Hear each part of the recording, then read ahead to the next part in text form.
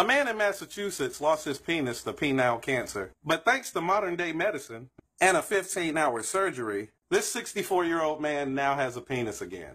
Hey, bro, Obamacare cover new dick? Hey, and I'm really happy for dude. But if he masturbates, is that gay?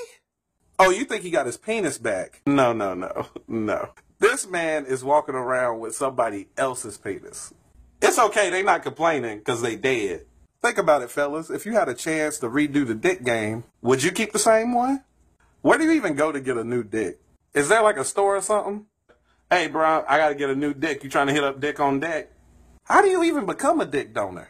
Is there like a box you can check at the DMV? I'm an organ donor. I'm starting to get worried. And they out here stealing kidneys and livers and everything on the black market. Dick way more valuable than that.